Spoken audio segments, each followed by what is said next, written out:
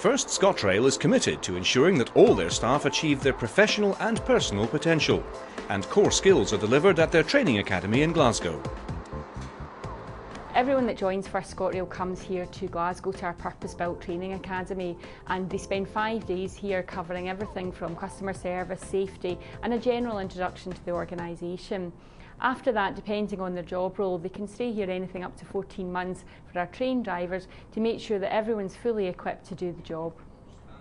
One of those trainees is Diane from Fort William, who's on a 14-month driver's course.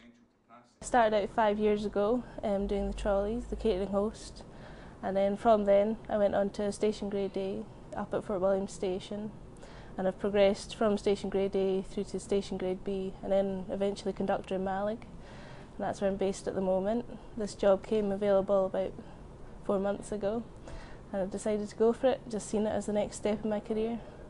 Since starting with Scotrail, I've always seen it as an opportunity, and I just thought, well, why not?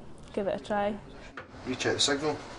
And then after this last week of rules, which is basically the highway code for train drivers, and we go out for more cab experience, and then I go into traction, basic fault finding on the train, anything that could go wrong with the train, see if we could fix it and try and get on our way again.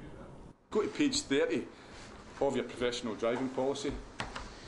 We've actually been so successful with the academy. We're running at 96% occupancy that we've had to build a second academy with 4 additional training rooms in Glasgow, so we're really delighted with the take-up of learning in the organisation. But it's not only professional skills that are on offer through the training academy.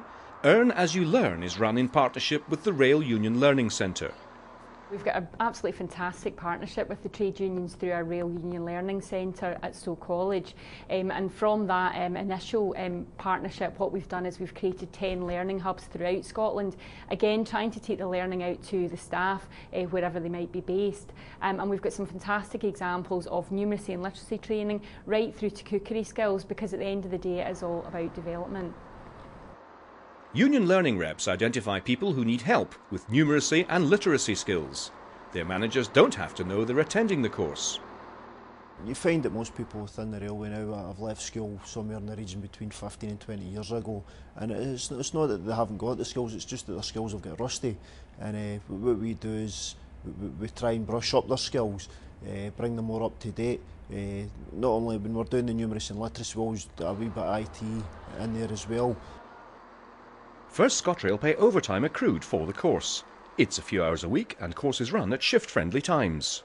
One person to benefit from this innovative scheme is Margaret, who's worked on the railway for nearly 30 years. I was fear to go because of no knowing and other people thinking she's stupid. That was just how I felt. I think that's how everybody feels. But when I went, it was totally different because everybody's the same. Everybody's in the same boat as you. I was in the railway 28 years. I'd never filled in one form myself till I went to STUC College. I'd like to try and learn a wee bit more.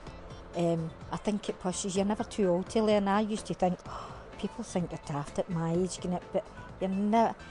This college thing's been brilliant for me, and it got me out, and I met a lot of lovely people into the bargain, which helps.